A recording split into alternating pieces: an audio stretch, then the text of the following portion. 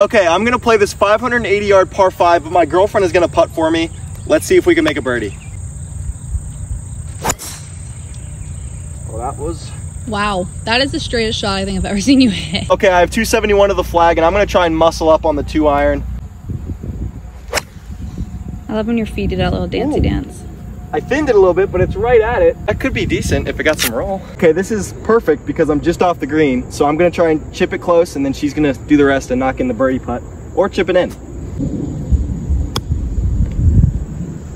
Well, that's pretty good. Go in. Go in. This is not even 3 feet. No pressure. Knock it in for the birdie. Nice. It just caught the left edge. We actually successfully did something. So, like the video.